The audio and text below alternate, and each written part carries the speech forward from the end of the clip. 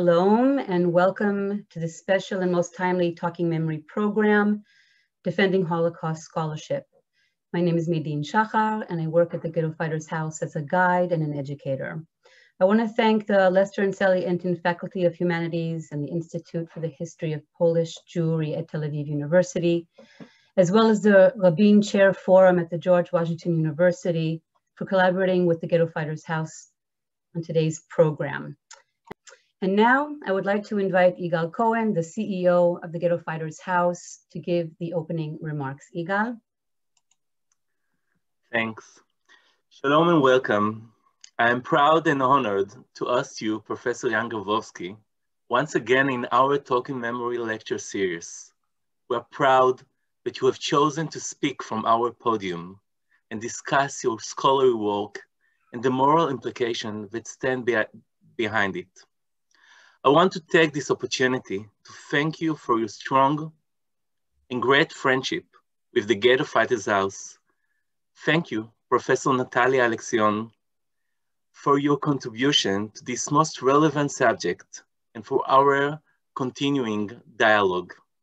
And thank you, Professor Javi Dreyfus of the Tel Aviv University and the Institute for History of Polish Jewry for your role tonight and your continuing support of the Ghetto Fighters House. We are here today for a very important and special program beyond the particular subject matter. This is a moral statement. We at the Ghetto Fighters House believe that we must stand for academic freedom, for freedom of speech, and against any government's attempt to dictate a national narrative. We know that every society and every culture is diverse.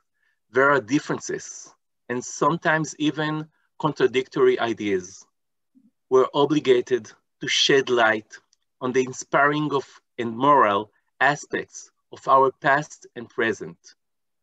But we must uphold our integrity and be brave enough to also look at the less favorable side. In my opinion, this is the way to educate, and more importantly, to be role models for the young generation. We believe in educational and value-based outlook. Thank you, Medine, for your important role in this event. And thank you to the hundreds of participants from all over the world for participating in the Talking Memory programs. I want to wish us all a meaningful and fascinating event. Thank you. Thank you, Igal. And now I would like to invite Professor Javi Dreyfus to also say a few words. Thank you, Medine. And I too want to welcome this impressive audience and that is here with us today, and welcome you all on behalf of the Department of Jewish History and the Institute of History of Polish Jewry at Tel Aviv University. We are so pleased to participate in this meeting of the online lecture series, Talking Memory, organized by Ghetto Fighters House, which will host today two wonderful scholars, Professor Jan Grabowski and Professor Natalia, for a discussion on defending Holocaust scholarship. The persecution and conviction in Poland of Professor Barbara Engelking and Professor Jan Grabowski, two world-renowned historians of the Holocaust, won, and rightly so, widespread international condemnation. Finding those scholars guilty of libel regarding a passage in a groundbreaking publication they edited, the Liest Notes, is a grave sign for academic freedom, as Igal said. Understanding the current situation of Holocaust studies in Poland is important for us, not only as members of the same academic community seeking fact-based knowledge and struggling together against attempts to force a distorted historical narrative. It is also relevant to us because of the Israeli involvement in supporting the amendment of the law accepted during the summer months of 2018, which encouraged filing such lawsuits. Hearing and reading the implicit and explicit attacks on history and on historians by various official agencies of the Polish authorities makes this discussion even more relevant than ever for all of us. And we thank the Ghetto Fighters House for this cooperation. Thank you very much. Thank you so much, Javi, for your very important words. So now I would like to introduce our two guests. Professor Natalia is Professor of Modern Jewish History at the Graduate School of Jewish Studies at Touro College, New York. And Professor Jan Grabowski is a Professor of History at the University of Ottawa. And his interests focus on the Holocaust in Poland and more specifically on the relations between Jews and Poles during the war. And I'm not going to say any more. I'm going to hand over the platform to our two guests. Thank you. Thank you, Medine, and thank you, Igal, and thank you, Javi. It is my honor to be here today, to be here with Jan. And Javi already got us started in trying to frame and contextualize the situation that is extremely difficult and with very far-reaching potential repercussions for Jan and Barbara personally, but for Holocaust research more broadly. And I want to just give you a sense of where I hope we could take this conversation by citing a title of an article that Jan wrote together with Jonathan Brent, the director of EVA, Institute of Jewish Research in New York, titled, and it's a great title, When Writing History Becomes a Crime. Now, this is a wonderful title for an online article, except that it has dramatic contemporary implications, because as Javi mentioned, the court did find both Professor Grabowski and Professor Engelking guilty of, quote, disseminating false information.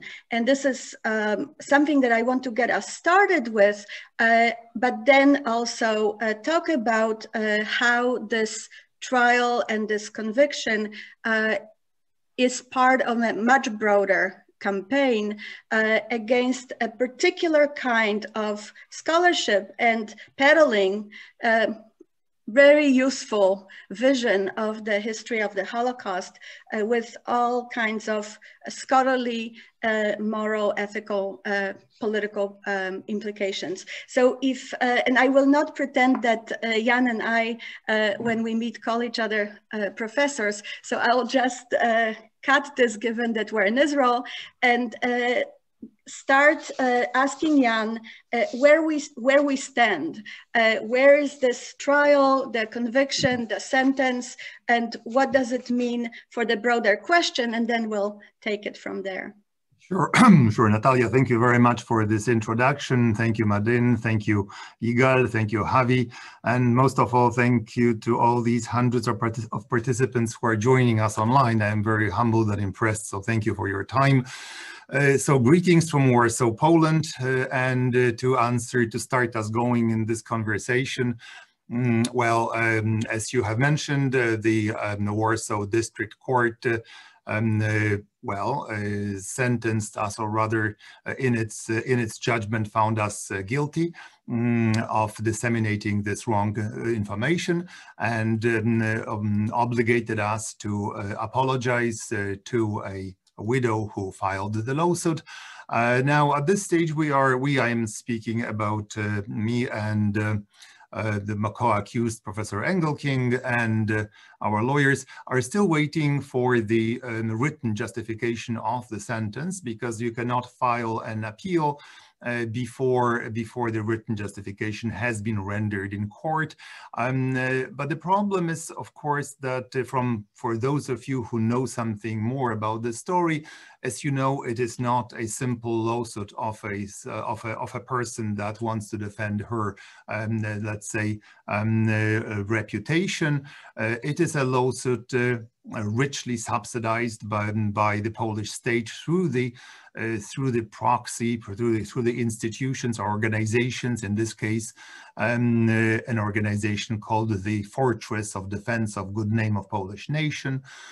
In any case, the problem is that as soon as this as the sentence has been announced, so basically the next day, the Polish Minister of Justice, one Mr. Ziobro, went on record in public broadcaster, in radio and TV, basically praising the sentence and finding us guilty before an appeal could have been filed.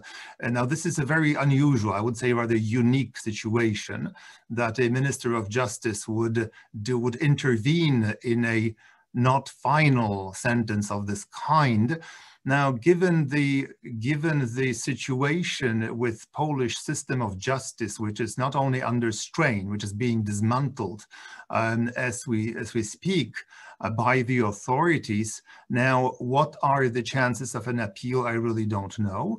However, our lawyer Aleksandra Gliszczyńska-Grabias mentioned publicly that this case probably will find its way to the Strasbourg Court of European Court of Justice. So, because as you mentioned, the implications, it is not about Grabowski, not about Engelking.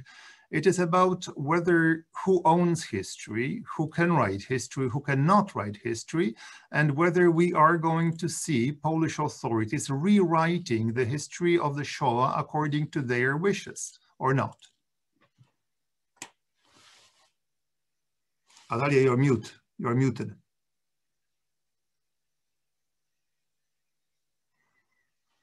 I guess we need someone to intervene to unmute Natalia.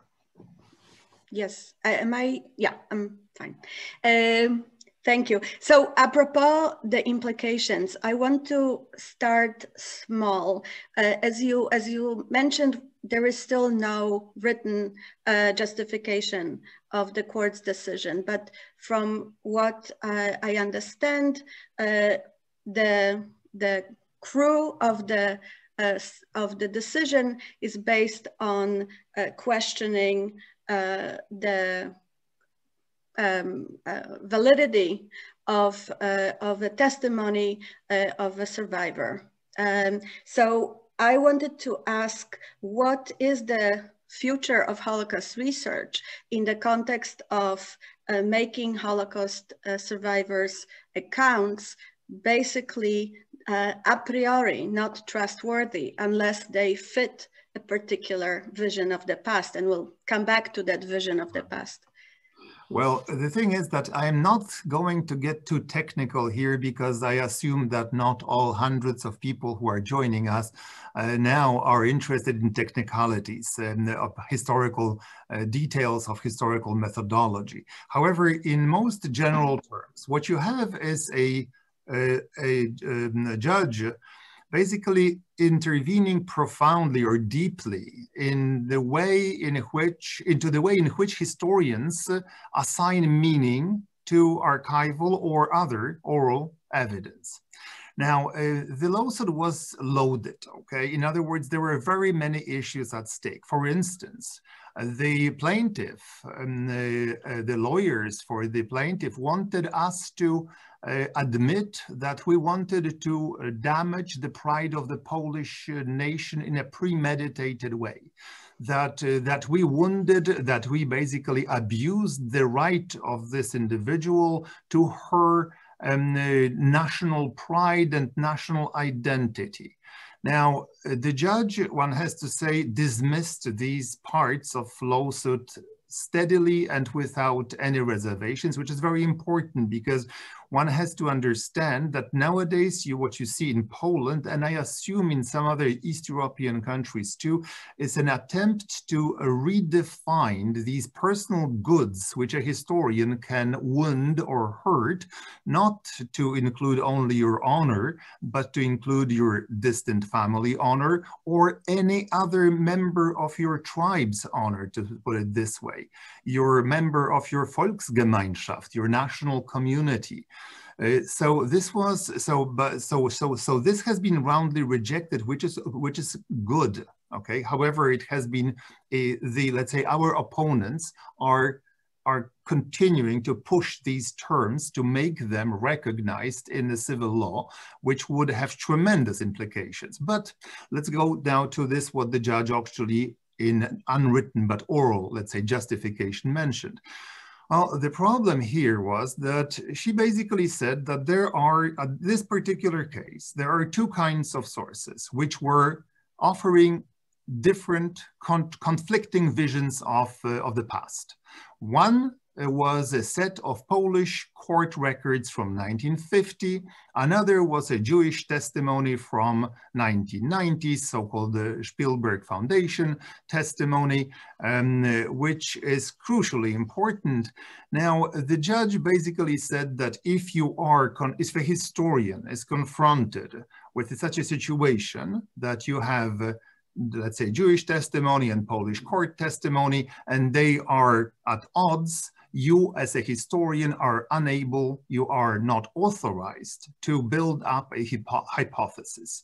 You are basically, these sources are no longer allowing you to do something fundamentally important for each and every historian, which is to advance one's own hypothesis based on our evaluation of these sources. Now, the courts do not have information about the validity of these sources, as Natalia, you know very well, and most of you, you know that well too. So for instance, if you have a testimony, a deposition made in Polish court in 1950, it's a very peculiar kind of document which we appreciate, but we have to measure it on face value and reading between the lines. Then when you have a later testimony of Jewish survivor who is no longer in Poland, let's say, no longer subject to certain pressures about which we can talk later on, then of course we assign greater meaning to such a document, or we were authorized. Now, should this verdict stand, we would lose this liberty. In other words, we could as well stop writing history of the Holocaust.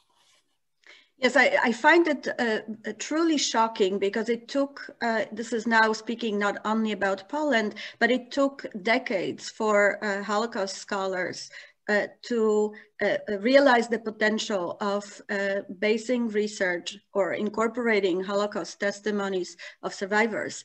And it seemed to me naively that that shift had taken place, and following Jan Gross's neighbors and scholarship published by the Polish Center for Holocaust Research in Warsaw, that we all realized that that these are invaluable sources that, of course, one evaluates critically. And in fact, in the volumes that were under such attack, you do it. I mean, I saw footnotes in which authors of the 9 historians actually say, well, this testimony appears to have some aspects that do not seem to be plausible.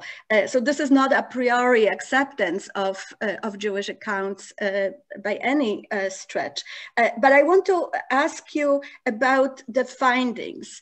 And I mentioned before, the trial is only part of a campaign, I'm sure, most nerve-wracking and dangerous for Holocaust research, but there were very vicious texts published and reviews. So what is so unpalatable in the research that, Javi, if you can show the book again, that hopefully will be published in English as Night Without End, hundreds and hundreds of pages of meticulous research by 9 scholars. What emerges from these books? You know, Natalia, before I jump in and answer your question right away, I will take the liberty of having a microphone, and it just something came back to me here, talking about the importance of Jewish sources, about testimony, and about battle of memory, which rages in Poland, and as you will hear in 10 days or so here in Lithuania as well, in Ukraine, and in Russia, let's not delude ourselves, and in Hungary on a different level. So in Poland, what happened, it's not new, actually. You have an important drive to create, I would say, I would call it late testimonies. In other words, nowadays, the government has actually pumped, I believe the number is 60 million zlotys, which is 60 million shekels. It is an impressive amount of money, into a museum of national identity created in Toruń under the auspices of one Reverend Rydzyk. And if you, I'm not going on record with expressing my own opinion about that individual. You can find more on the web. However, Mr. Rydzyk has been populating Polish history with accounts of courageous Poles saving the Jews by tens of thousands, okay? So you have this process of rewriting of history now on steroids, basically injected with the by the Polish state to the tune of tens of millions of dollars, creating ex nihilo a new kind of history. Now, I remember also, before I get to our findings, I remember several years ago, still when Poland was a democratic country, back in 2020, was it 11, 12, I don't remember, 10 years ago or so, one of those nationalistic websites, its name was Fronda, published my portrait with the title Sieg Heil Herr Grabowski, and comparing me to Goebbels. And I remember I sued that. That was my first lawsuit in my life, actually, not a pleasant experience. And I won it and I got, let's say, satisfaction. However, the thing is that during this trial, the lawyer representing my opponents was a very eminent Polish lawyer and ex-Minister of Justice, Professor Michał Królikowski. He was representing this nationalistic website, and his argument in court was why, Professor Grabowski, why do you quote all these Jewish sources? Don't you have Polish sources to quote? And something very similar happened in the courtroom now when we heard the voice of a lawyer for the other side casting doubt as to the value. For instance, the lawyer said, she said that, you know, this Jewish woman, she changed her CV. I mean, look, her CV in 1940 something is like this, and in 1940 something is like that. Well, how can you trust a witness who is changing her CV? If you know the history of the Holocaust, you of course know why the Jews were changing their CVs. But this is coming back. So now about to answer, Natalia, your question, the findings. Well, most of all, our book is not about Poles, okay? Our book is about the Jews. But however, in Poland, let's say openly, very few people care about the Jews.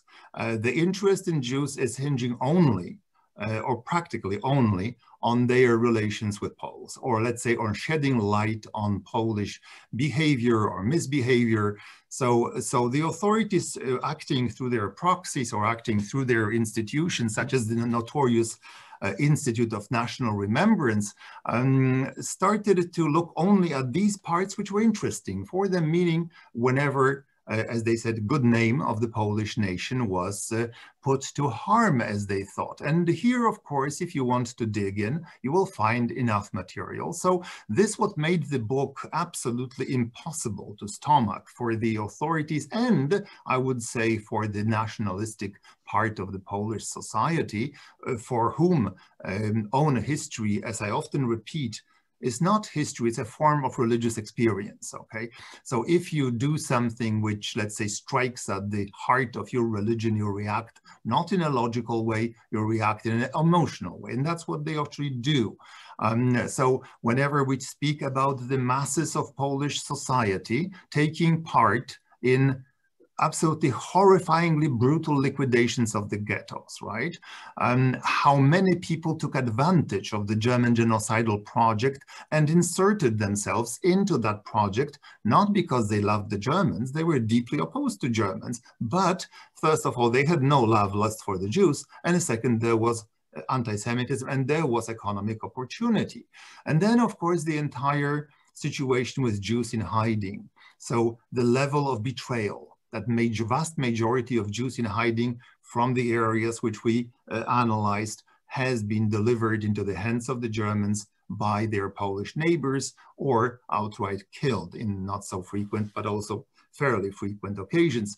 And then we looked at the, the organizations which were under German control, such as the Polish Blue Police, such as the Polish firefighting brigades. But these organizations in this particular Jewish file operated with extraordinary own agency. So the list of these findings is, long, and it simply triggered an explosion of Polish officialdom, which you can see reverberating through the diplomatic corps, which became hyperactive, trying to spread the misinformation around the world about our work. And then, of course, the notorious, as I call it, IPN, and other institutions more recently, such as the Pilecki Institute, for instance. But so this is the reaction to these findings. I want to come back to the institutions in a moment, but something that I also found striking in what you were saying, this degree of continuity. And if you look at the underground press, you mentioned the indifference and kind of looking at what was happening to the Jews really through the lens of Polish, understood as ethnic Polish Catholic experience. And in many of the publications in which some degree of empathy is expressed, it's really expressed through this trope of what will the world say about us, that such terrible things are happening on Polish soil. So it's interesting how much that concern with the reputation that is now being expressed really builds on some tropes for decades. And I want to bring up, this is a serious conversation, but I do want to bring up my really terrible high school history teacher from late 90s, so late 80s, I'm dating here myself, but just before the fall of communism. And throughout the whole history course, he mentioned the Holocaust once. And it's quite interesting how. So the mention was that Polish underground courageously stopped trains bringing Jews to death camps, but the Jews coming from the West refused to leave the trains because they were so naive and didn't believe the heroic Polish fighters. And this was literally the one thing that that students in a rather prestigious Polish high school were able to learn. So this, again, this element of heroism has long roots in the discourse. But I want to go back to the question of the institutions. And I find it striking that in 18 years ago, Institute of National Remembrance published absolutely crucial 2 volumes about Jedwabne, Wokół Jedwabnego, that I also hope one day will be translated.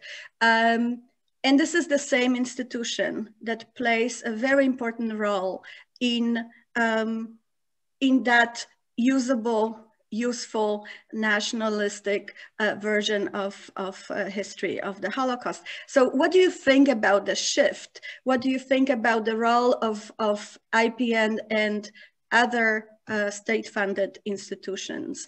And I do want to say at the same time, before I give you the microphone back, that there is a degree of ambivalence, because on the one hand, we have Polish state institutions involved, but at the same time, the Center for Holocaust Research and scholars that published in the Night Without End, these are all brave, courageous, incredibly hardworking Polish historians. So this is a very complicated story.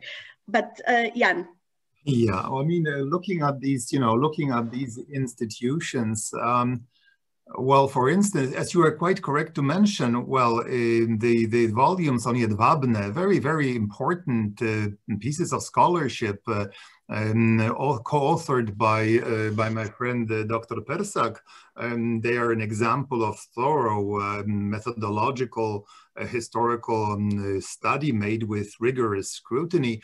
Now, the thing is that the problem is that if you create an institution such as the Institute of National Remembrance, which is, by the way, for those of you who do not know, a world-scale unique phenomenon, not because of its mission. There are smaller things like that in Slovakia, something like Ukraine, in Russia as well.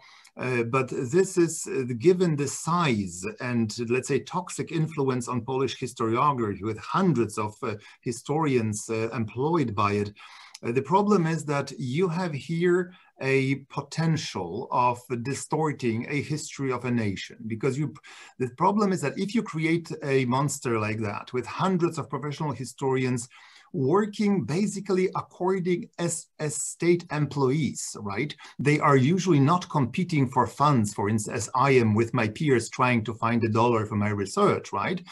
They are being funded directly within projects created in the minds of people who are in government or lower, but in positions of authority. This is a recipe for disaster. So as long as it goes well, it is a wonderful trip. You have the resources. However, I would say at the root of this attempt to write an official line of history, at the very root of it is the problem that will come to haunt us today. So in the beginning of the IPN, you have reasonable people working there and reasonable people, let's say, producing reasonable or good books. Now, I have to tell you myself, I have a medal on my shelf in Ottawa. I have a medal of recognition that has been given to me, well, in, let's say, a bit of a secret, but by then chief of the Public Bureau of Education in IPN, Mr. Kamiński.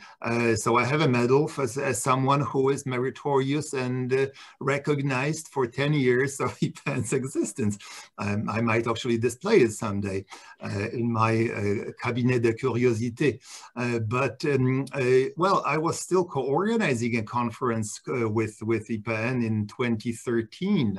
So the things went south, so to say, very quickly. And especially once you have the nationalistic takeover of the IPN, which is 2015.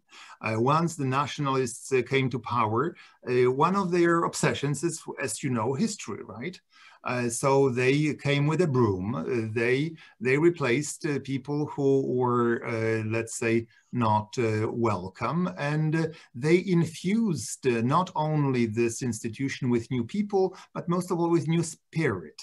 So what you have is IPN has become this powerful, blunt tool to be used against people like the authors of Night Without End, like other historians who are employed, but basically, not surprisingly, historians dealing with minority issues, Ukrainian Polish history, Jewish Polish history, they found themselves at the receiving end of a powerful boot. So this is, and the current situation, when you have a ex-neo-Nazi appointed to a position of authority, when you have local leaders, at this stage, you have an institution which is well, a clear threat to independent research of history.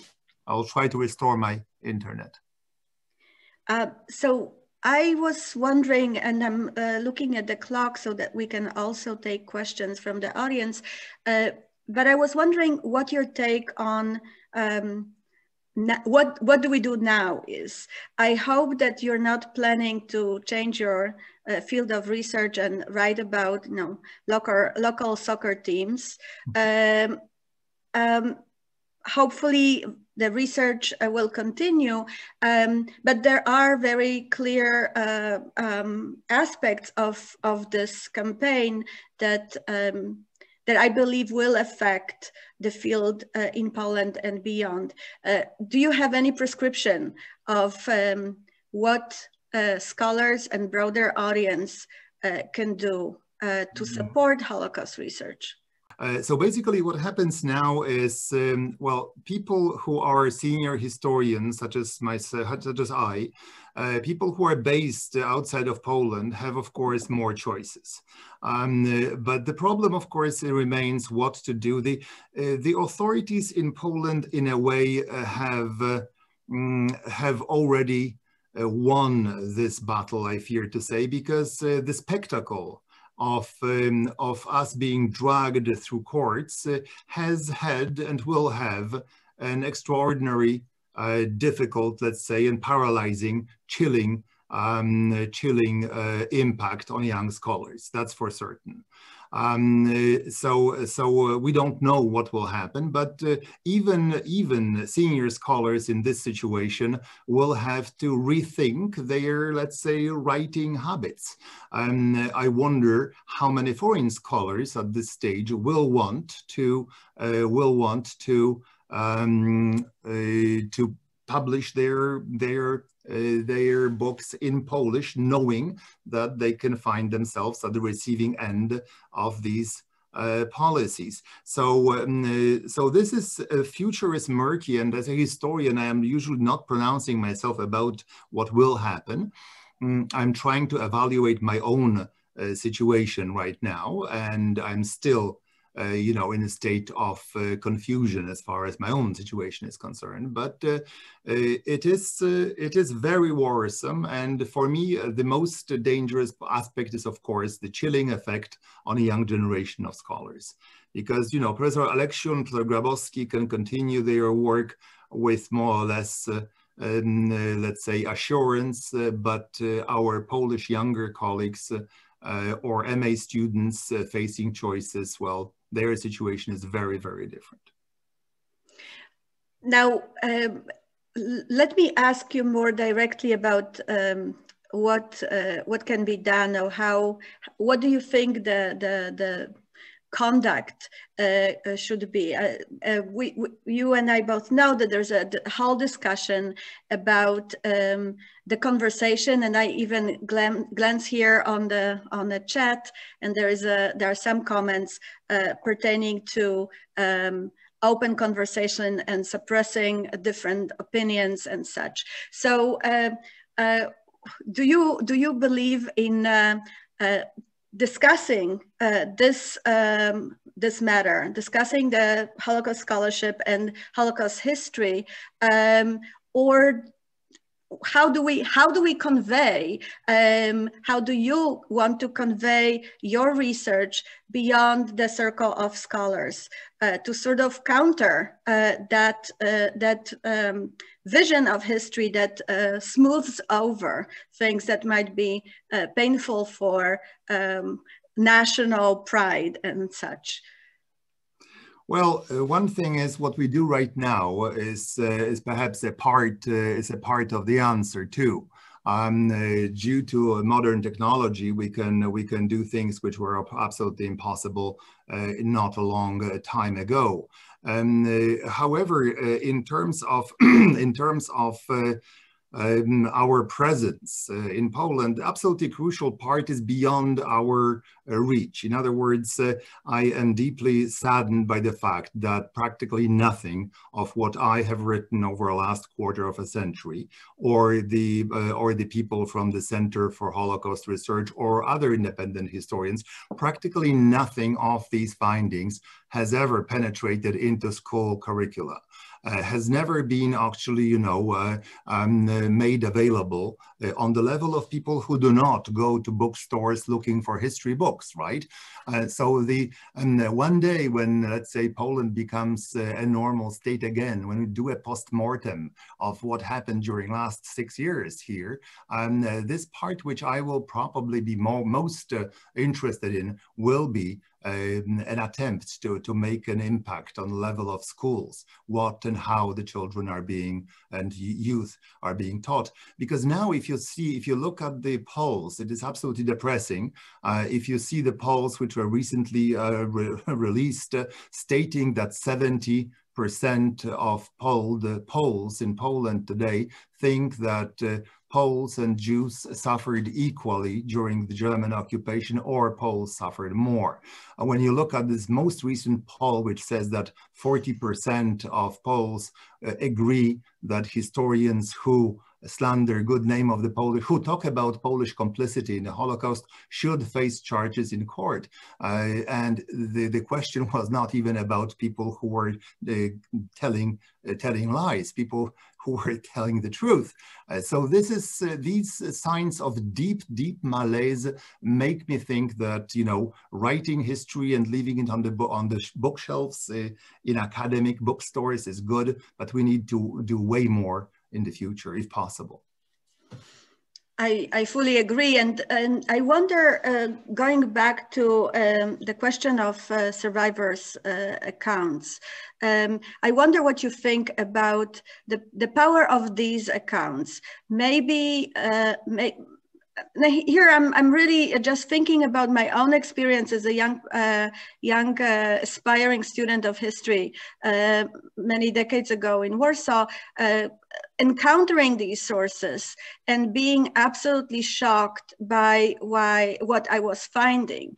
And I wonder if maybe this is a way to make an impact. And I think that this is what Night Without End to a large extent was doing, meaning telling individual stories.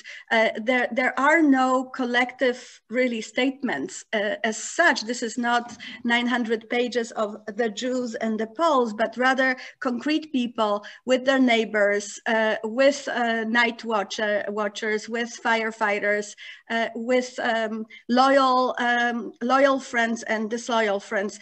What do you think about this as a way to kind of break this vicious circle?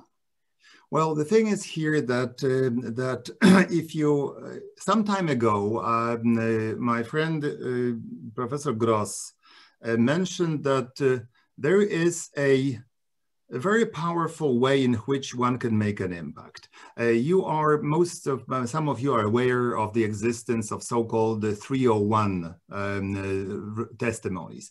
Those are extremely short Jewish testimonies deposited or given in Poland just after the Holocaust has ended, okay? These people just wanted to convey what happened to them, to their close ones, to their communities.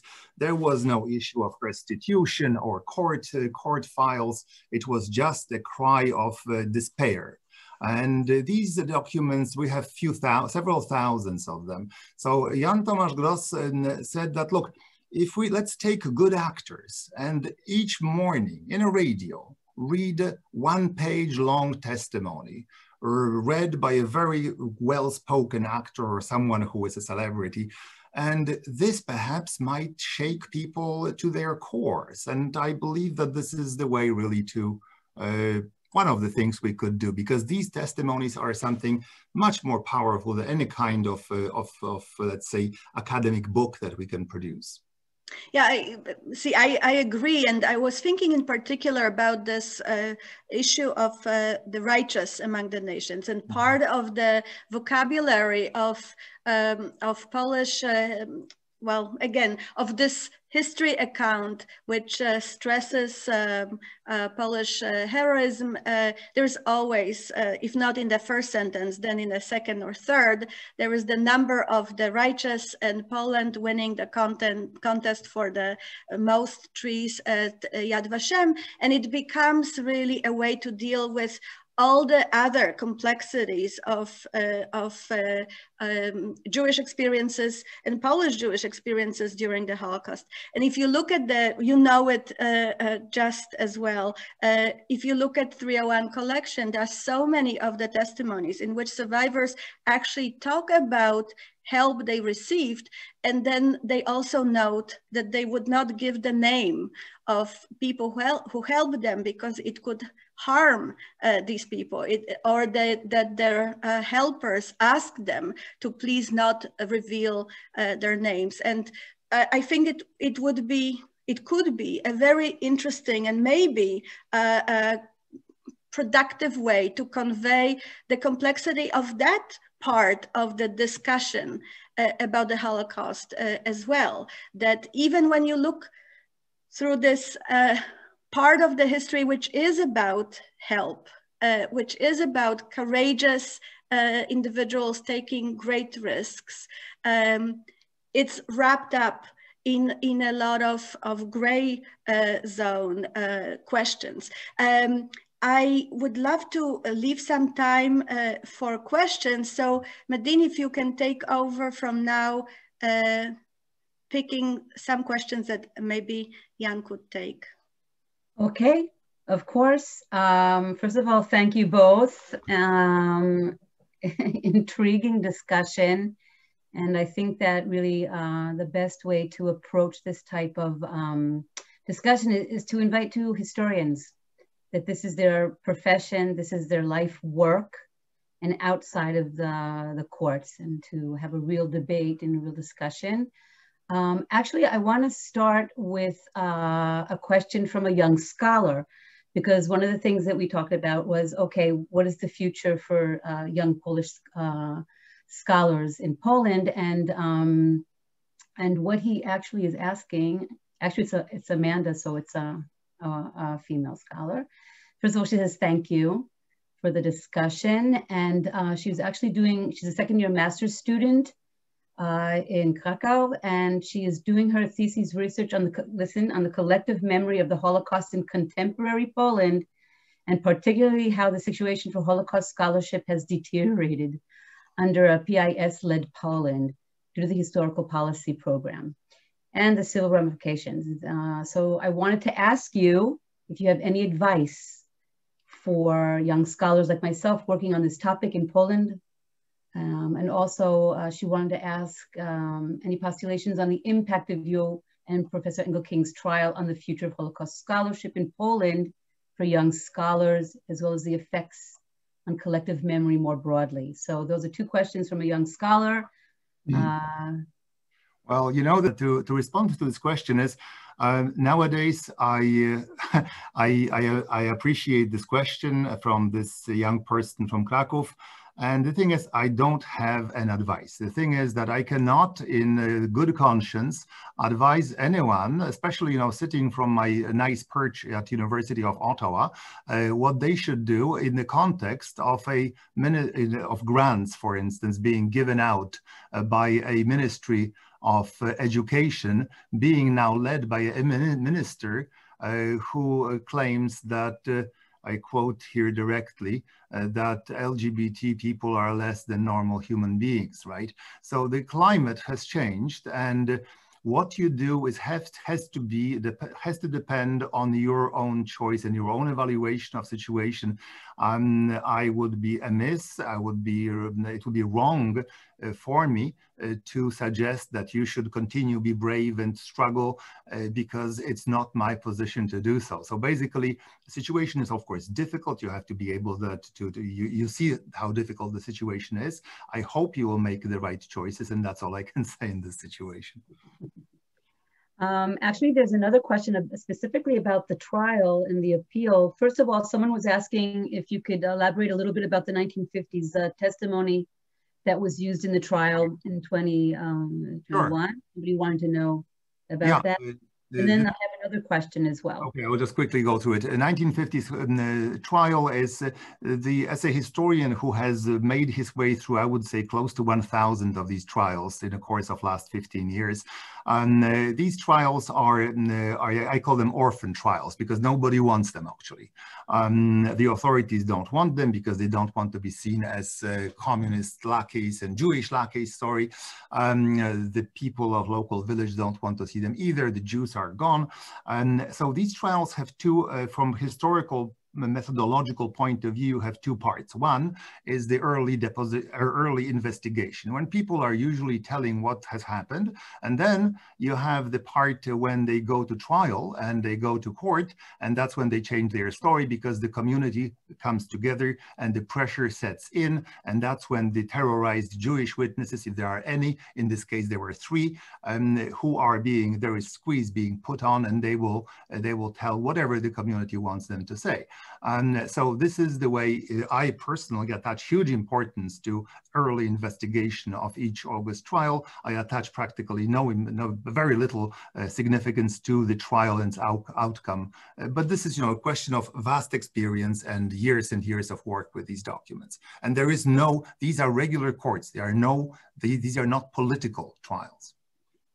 Right. And so the second question, and it's come up with a few people in our audience, asking, in the appeal, will historians be invited to give testimony?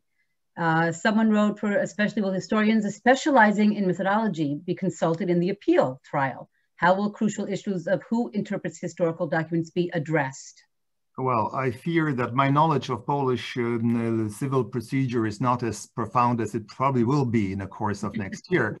However, from what I know, there is little chance actually of new evidence and testimony being added, because the appeals process basically looks at what has happened during the first phase of trial and can only focus on alleged or real let's say, departures of the judge from the procedure. Okay, so most likely there won't be any new elements brought into the mix, although once again, I'm no expert here.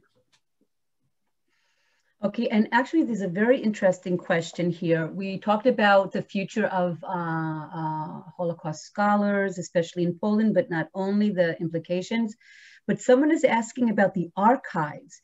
Do you believe, both of you, that maybe archives are now in danger, that maybe there will be a monitoring of the archives or even a closing of the archives?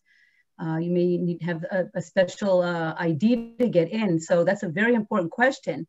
Do you foresee anything happening with being able to access archives in the future? Well, Natalia, would you like? Well, it's a great question, and a little bit like Jan said, it's slightly out of my expertise to foresee the future. I must say that personally, every time, well, minus Corona, but every time I made it to IPN archive, and my archive of choice was the IPN branch in Wrocław, where the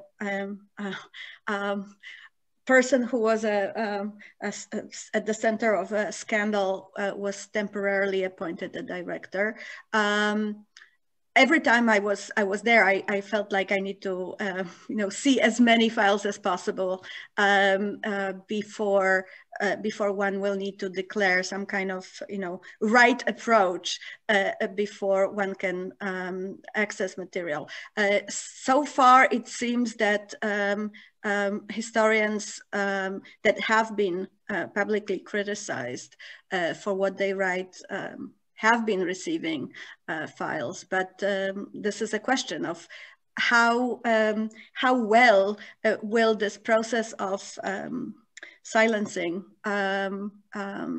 or conveying a subtle message that certain ways of writing are not welcome, how well it will also affect the practical things. Jan, please tell me you're more optimistic. Well, actually, I went even a few days ago. I was working in the archives of Warsaw office of the IPN, and there were some people curiously eyeing me from behind the glass partition. But I was given access to what I wanted. However, let's say I already know that certain scholars try to give different topics of their study to archival staff in order to avoid silly questions. So instead of, let's say, writing that your topic of interest is Polish-Jewish relations, you can write, for instance, Polish society under the occupation, which is not untrue. It is not quite true, but and there is also, well, future will show, but probably, if some of us who are better known or more targeted by the authorities show up in different archives, probably local directors will be, reluctant or fearful, but that remains to be seen. That remains to be seen. That's actually a question that you were just asked by another scholar, Holocaust scholar, Beverly Chalmers, also asked, how difficult has this experience been for you personally? But also, how will it influence your work moving forward? So for now, I understand that you're moving forward Well, in my case, the thing is that that the authorities in their I mean, I'm not going to tell more than I should here, but in their very arrogant approach to scholars, have forgotten that actually we are a small group of Holocaust scholars, and we are really committed to what we do. And the thing is that it is not that we will stand up one day and say, look, tomorrow I'm turning to something quite different and something else. Researching and studying the Holocaust is a full-time job. When I mean full-time job means 24 hours per day. And there is, of course, and this the authorities should, nationalistic authorities should understand that it is not someone who is going to retool himself in order to repair, you know, not small craft, but smaller cars. This is a question of a life obligation and commitment. Actually, there is a question. I think this is maybe also the heart of the whole concept of having historical scholarship put on trial. Someone is asking, was it raised in the trial, the difference between historical truth and juridical and legal truth? Did the court discuss the limits of the court in dealing with historical truth? No, actually, it was in the trial. It was very. There were very few elements of any kind of expert opinion, other than there were no actually experts trying to place it into a wider context. So this decision was, let's say, based on depositions and that the court heard from Professor Engelking, myself, and so on. But there was no larger context definitely offered in court. So we'll see how it plays out. Okay. Actually, there's another question. If I try to put the questions together, how is not really how the Polish community is reacting to this, but more, someone wrote about the Polish Roman Catholic Church. Have they said anything publicly about this? We know what's going on around the world and there's a reaction, academics are reacting, but within Poland itself, what kind of organizations, or like we have here, the Roman Catholic Church, are declaring some sort of statement against what was happening and what happened in the court decision? Jan knows, and many of you that are present with us know that various extremely important and prestigious professional organizations, including Israeli organizations, American and Canadian organizations, spoke about it before the court pronounced its judgment, appealing to have freedom of academic research defended. Polish academic institutions were much shyer, and although there were some voices institutionally, organizationally raised. In terms of Catholic Church, no, I think I'm in some sort of a bubble because I am in conversation and following some very liberal thinking, open-minded members of the clergy. But of course, the overarching institutional stance is very much in line. And here I think I'm being gentle. Yes, you are being very gentle indeed. I mean, the Polish Catholic Church has aligned itself with the current authorities, if not 190% definitely, and well, but this is probably, you know, this extends beyond the frame of our conversation, because we researchers did not really hope for churches' support. Quite to the contrary, let's say their indifference would be more than welcome. And so, no, by and large, Polish Catholic Church is now very closely aligned with the authorities. And if you look at statements made in so-called Radio Maria or TV Trwam, which is the voice of a significant part of Polish Catholic Church, this is plain awful. So. If I can, Nadine, if I can ask a question that was asked by someone, it actually is probably a few pages up on a chat, but if we have another moment, there was a question about how the situation affects research into Jewish history beyond the Holocaust. And I think that, thank you, whoever asked this question, it's very important, if I may get us started, that this, of course, is not only affecting historians of the Holocaust. And some scholars have understood it, that this is a matter that will come to those who write about early 20th century and 19th century, because it has to do with a particular vision of national history. And so if I can just inject a personal anecdote, a few years ago, I received a very strangely worded letter from a Canadian organization of emigre Poles, which attacked me for citation in a journalistic article pertaining to ghetto benches at Jagiellonian University, the assigned seats to Jewish students that were introduced in the late 30s, and claiming that this is slandering the good name of the university, slandering, of course, the good name of Polish nation. Now, in the archives of the said Jagiellonian universities, there are images, drawings of by pencil for each room where classes were held, with marked seats where those considered Jewish were to sit and where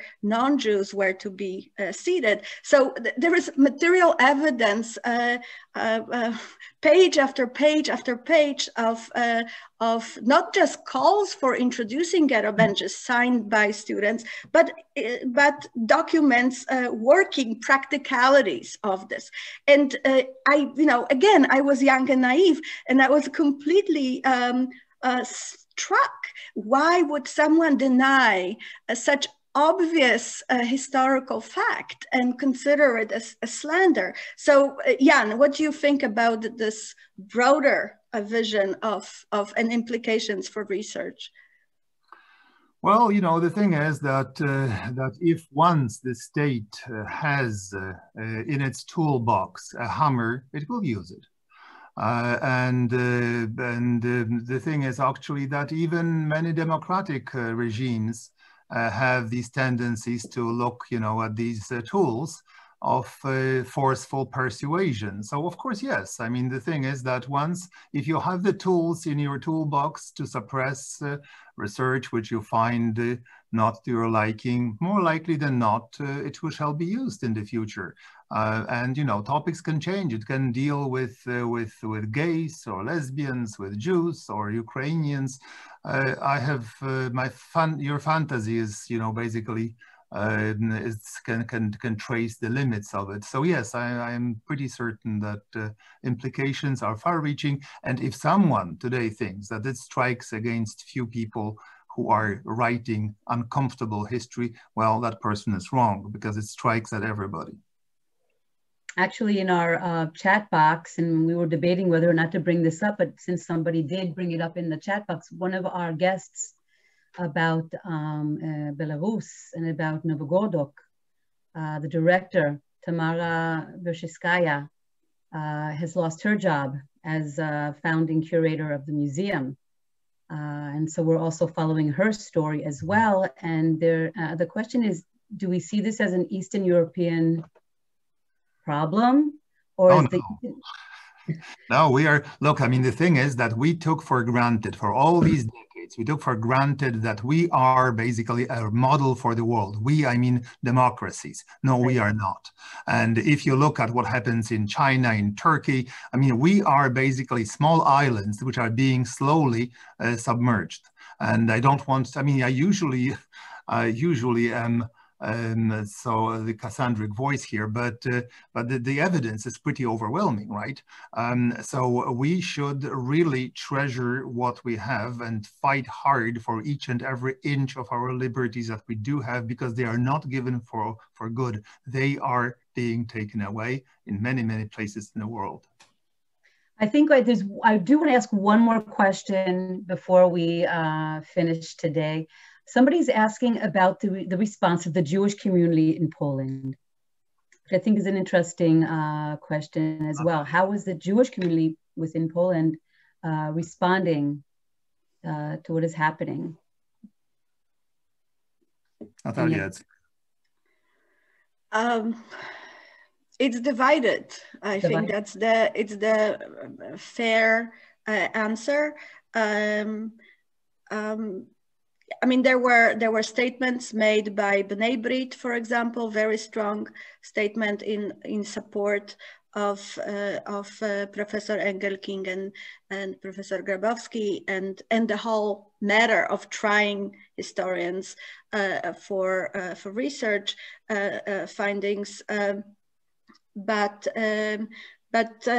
it's not as simple as it might seem. Just like the Polish, the Polish non-Jewish responses are divided, and so, I mean, I would love to say that the community is standing behind Holocaust scholars 100% and 110%, but it's more complicated than that. It's absolutely more complicated than that. And I see what's happening in liberal arts schools in America and the attacks there as well. I want to thank our guests, Professor Natalia Ksiun and Professor Jan Grabowski, my professor, for coming to use our platform at the Ghetto Fighters House with the help of Tel Aviv University and Chavi Dreyfus to bring this program together, really, like everybody else, as quickly as possible to make sure that we have this voice available and to try to process what is happening right now. I think what is happening with Professor Grabowski and Professor Engelking is a sign of the times, and we have to be very diligent and to keep our eyes open and our ears open and our hearts open, and to keep communicating with each other and to know that we have each other to support each other, but also to know that we can use this platform to give a voice to Holocaust scholarship, which all hold so dearly in our hearts and in our minds. So thank you again, everybody, to our guests that were here today and participated and asked questions. There are many, many people writing thank you, and you're brave and you're courageous and keep going. And of course, you have all the support from many, many scholars that I see writing right now. So thank you very much for this invitation. Yes. Thank you, Jan. Thank you, Ghetto Fighters House. Thank you both. Thank you. Bye-bye.